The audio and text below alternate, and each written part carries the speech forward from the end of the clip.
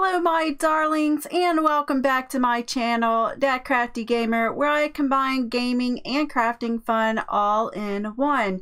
If you're new to the channel, thank you for stopping by. I hope you find something on the channel you enjoy and will consider subscribing. And if you've been here a while, thank you so much. I appreciate that.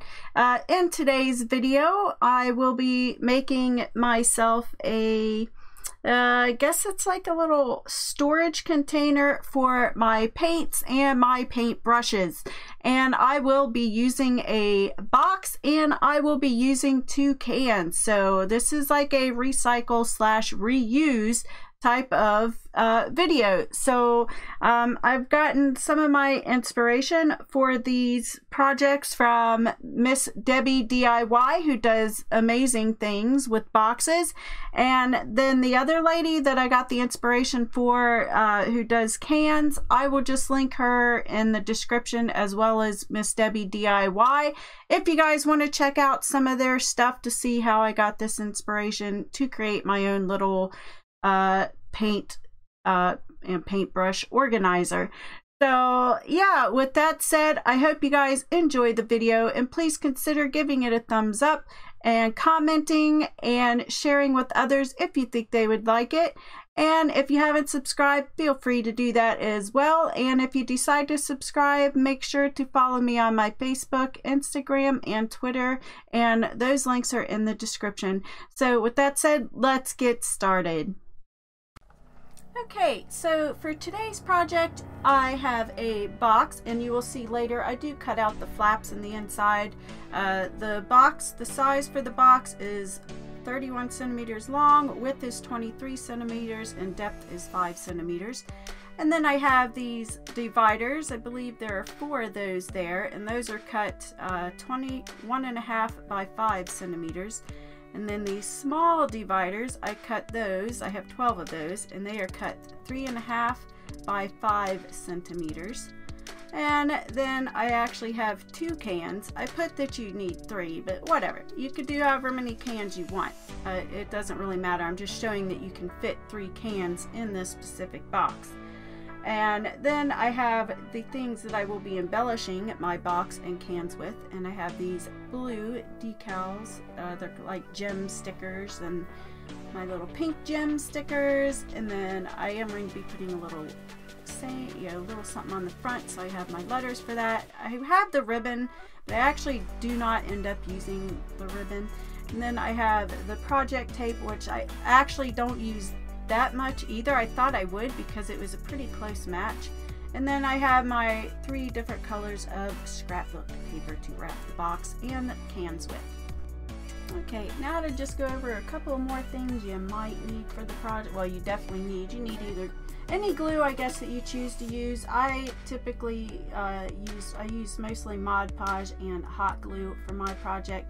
You need something to put your glue on there with. You can use your glue gun if you're doing that. If you use the Mod Podge, your little spongy thing there, and then a cutting tool for your box to get it to the measurements that you want it to, a ruler to measure everything before you cut it out, and your pencil obviously to write down any measurements.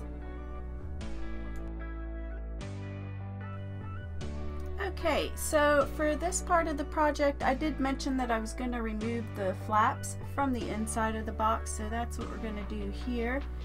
I just feel like that'll help the paper lay down flatter in there whenever I'm like covering the box with the paper. And you're going to see here that I do actually try to hot glue this so that, because you don't want to have that gap, obviously. You want it to be secure. But the hot glue, even though I'm like holding it together and trying to make it work here, it's not doing that great. I mean, with the hot glue and the project tape, which you're going to see, I'm going to use that in a moment. So I use both to secure it, and it actually works out really well in the end. But yeah, for some reason, the 2 edges of the box weren't lining up right for me to just hot glue it. So the tape was the better option here for that. But we have the double reinforcement of the glue and the tape. So, and my video does freeze up here when I'm going to cut that, so that's why we missed that. And there we go, it's all secure. And now we're going to secure the center as well. I just thought that would make the box more sturdy anyway, so that worked out great. Okay, so now we're going to secure blue paper inside, and I went ahead and did that off camera. And next, I was just showing you guys that I will be covering the outside of the box with this paper. And I'm not going to show that because it's just me gluing it, but once it's finished, I'll bring that back and show that to you as well. Okay, so I finished putting paper around the outer edges of the box, and then I decided we're going to go ahead and make it look finished by adding some more of this paper to the bottom of the box as well. And yep, I will secure that and I'll be right back. Okay, so I finished securing the paper to the outside of the box, and now what I'm going to do is I'm just showing you guys how it looks. It looks really pretty. The colors are great together.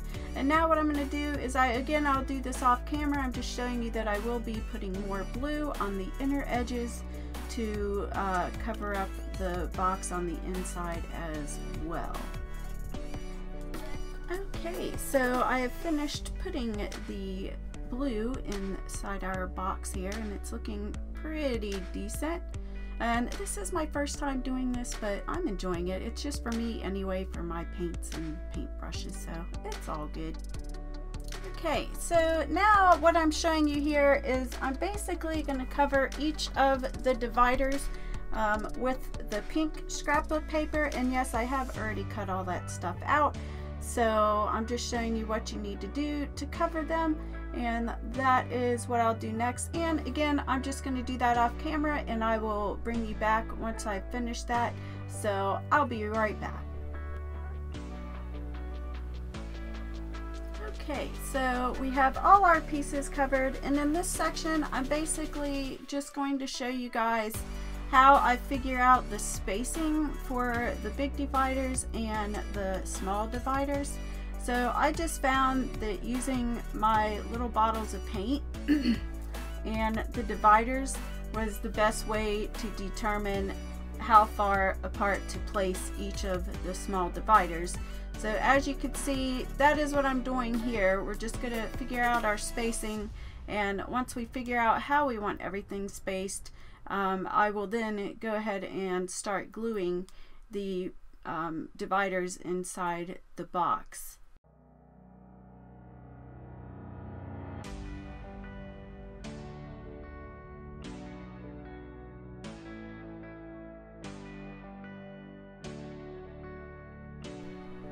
Okay, so I have everything divided, and I think what I'm going to do next is I will end up hot gluing these in, but I will be doing that off camera, and it works out really well, as I will show you in the next clip how secure it is.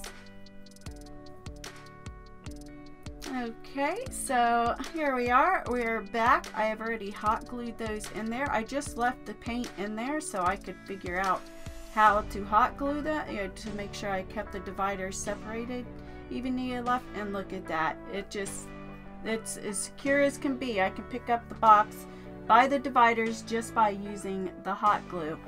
Now this here that I'm showing you is, I'm just recommending that you only use the hot glue on the bottom of the dividers and not on the sides. And my only reasoning for doing that is because if you put the hot glue on the sides of your dividers and then you're putting it down in there, I just feel like it's gonna make a big mess, and the hot glue is gonna just be like all over the project, and I personally didn't want that. So that's why I was kind of pointing out to y'all, when you do hot glue it, just hot glue the bottom. I mean, if you know of a trick to hot glue the sides without it, going everywhere, by all means share your tricks of the trade with me. I was just worried about putting the hot glue on there, and it just, as I pushed it down into the box, it just piling up on top of the edge of the box as I was putting it in there. So I guess what you could do, you could make your pieces a little shorter, that way you don't have that problem. But then I'm like, I can't guarantee that it's gonna stand up at that point if it's too short. At least if they're the same length as the inside of the box, you know, they'll still fit securely. So now we're just going through and we're doing the next row. And obviously you could do this however you want. If you don't want to put your paints all together, let's see, I only did 4 dividers and I only have three sets of the small dividers. So I mean, you could do 2 sets on one side and then put another divider on the other side of the box, and then put some on the other side if you wanted. But I decided to just keep all my paints on one side of the box, and then in the end you will see that, you know, the other divider is good for separating like the cans that I use for my paintbrushes and like my glue, and I think I could actually put a ruler in there. I think I was able to put some paint trays in there and everything, and you guys will see that all at the end. But yes, here I'm showing you, I'm just putting the glue on the bottom. I mean, honestly, I did try the glue on the sides just with a couple of the small dividers, the first set that I did, and yeah, it just looked too messy. And I showed y'all that they're secure just with them being on the bottom, so with the glue just being on the bottom, so it wasn't really that big a deal. But anyway, I'll let y'all finish watching what I'm doing here because it's pretty self-explanatory. I'm just getting my dividers lined up and gluing them in.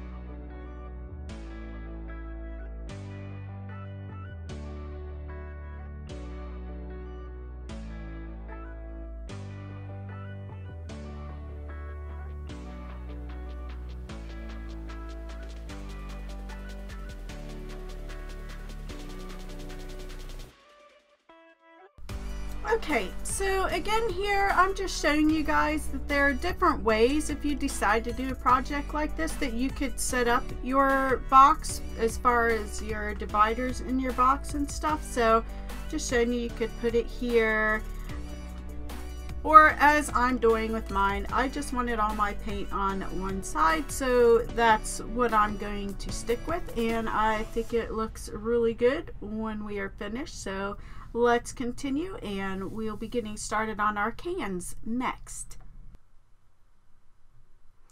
Okay, so here we are with our cans. I have 2 cans, and then I will be using the heart paper to actually wrap around the cans, and the blue strips of paper that I cut up will also go around the can. And then once we are done with those, we will embellish the cans with the little jewels and the, well, just the jewels actually. The letters aren't used on the cans at all. And for this part, I basically just used my hot glue to secure the. Okay, so we're gonna start by basically putting the heart scrapbook paper in the center. And one thing you will miss here is me actually putting the blue strips around the top and the bottom of the can because my video froze up again. But I think I've actually fixed that this time. I think I just had to adjust the delay, like when the screen goes to sleep. So I changed that to 30 minutes I think it was set at like, I don't remember, but it was set kind of low, so every time the monitor would go to sleep it would freeze the video as I was recording. So finally fixed that. But anyway, we're just securing this to the can with the hot glue, and once we get finished with this, I'll bring you guys back and show you the finished part of this this part of the project where I actually secured the glue around the top. And I'm sorry y'all missed that because the video froze up, so I had to cut that out, unfortunately. And there we go, finishing that up. And then we are going to be right back with the finished cans. Well, they're not finished, I'm just done putting the paper on there. Now I have to say, if I had redone this project, I don't think I would have made the blue strips as wide. I would have made them a little thinner because I wanted more of the heart pattern to show through on those rather than being such a small part. So I would have, that's probably the only thing I would have changed up with the cans, is that I would have made the blue strip around the top and bottom less wide. So, and I don't think I actually show you guys here the placement of the jewels. I do come up with a little bit of an idea why I have you guys here on camera. But the fact that the jewels take so long to hot glue onto the project, and plus I wasn't sure how I wanted to do the pattern for them, I do end up doing that off screen, but obviously I will bring you guys back and show you what it looks like. And I wish I could have done the inside of the cans, and unfortunately I'm not sure how to do that. I guess it wouldn't be that hard, but I'm going to be putting paint brushes inside them anyway, so I wasn't that worried about it. I'll probably have a link in my description for the videos of this other lady that I've watched do things with cans, and I think it's a different lady that I watched do these amazing things with boxes. So she comes up with some great ideas with how to reuse your boxes and stuff. So that's where I came up with this idea, because my paints and paint brushes just are a mess in my desk.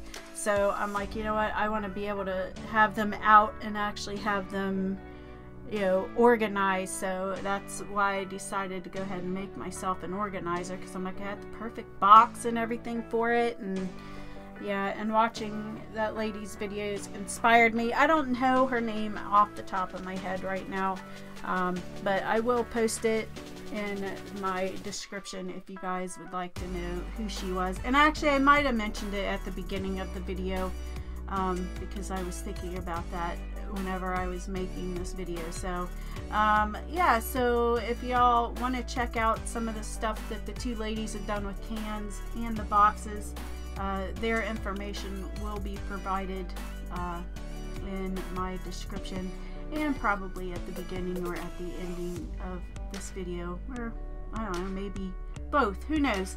I haven't quite decided that yet. So but I do want to, you know, give them credit for helping to inspire me to make my own stuff. So but anyway, as you can see, I'm coming up with ideas here, and I'm like, well, you know, I'm going to do this off camera, and I'll just bring you guys back once I've come up with something. And yeah, so we'll continue from there.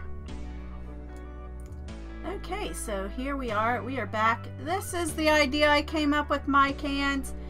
It's not great, but you know, it is my first try, but I do like them. I think they're kind of cute. So I just wish I hadn't made the blue borders as big as I did, but you know, it works. All the colors look great together, and I'm going to actually embellish the box in a similar way so that, you know, they look like they're meant to be together. And I'm showing you here that I am going to embellish it, but I'll be doing that off camera. It takes forever to glue these little gems on there, and you'll see that in the end I don't embellish the whole thing, just the front and the two sides. So I hope y'all like it.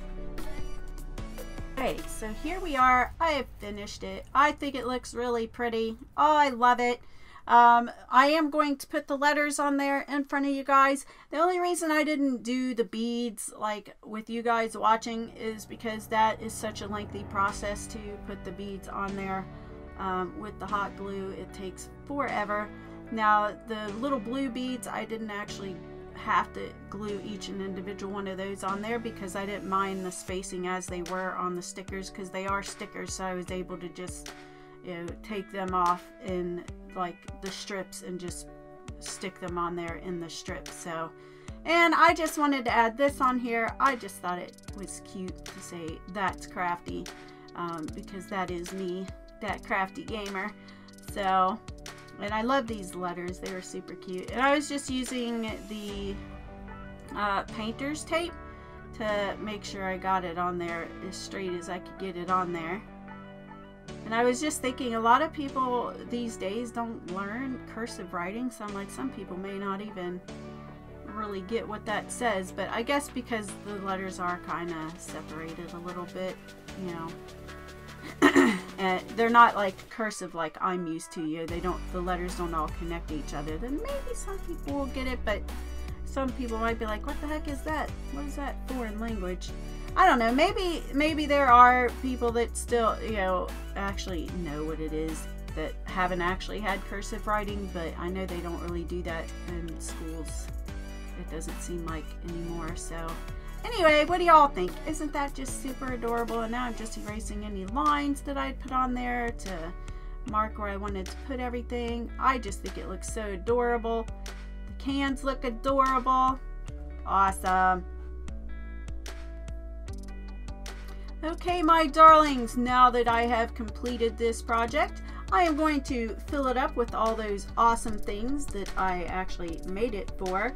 And just to give you the name of the lady that I watched get inspiration for this, well, there's a couple of people, but unfortunately I don't know how to pronounce the one lady's name, so I'm not going to do that, but I will put her name down in the description so you guys can go look at her stuff.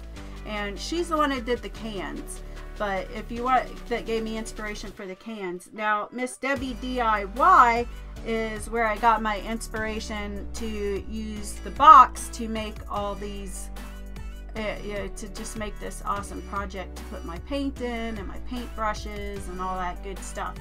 So yeah, so Miss Debbie DIY, if y'all want to check out, she does some pretty amazing things with cardboard boxes, so way better than I have done, and she edits her videos way better too. I wasn't sure how to do mine. I kind of tried to do it the way she did it, but you know, I'm not as savvy as she is, I guess, with my you know, putting together and editing of these videos. So yeah, I hope y'all liked the project. If you did, please consider giving it a thumbs up and sharing it with others. And if you haven't subscribed, you could consider doing that as well. And by all means, comment below. Let me know what you think of it. I'm pretty pleased with how it turned out. Like I said, the one thing I would change would just be the borders of the blue on the cans. And maybe I would have drawn out a pattern idea for how I wanted to put the jewels on there. I'm all about drawing out my ideas on paper, but I didn't do that with this project. I kind of just went with the flow and just did what I wanted to do. So, and I just got all these paint brushes for Christmas, so I was like, you know what, I put them in there. This stuff was just all disorganized in my desk, which is where I do my crafting at. So I figured, well, we'll just make this cute little thing. So the only money I spent was like for the paper to wrap on the boxes, and I want to say the paper was like 79 cents each, or maybe 20 some cents each. Well, no, did I get them at Hobby Lobby or Michael's? I think I got this stuff, maybe it was either Hobby Lobby or Michael's, so anywhere between 79 cents and like 29 cents for the paper.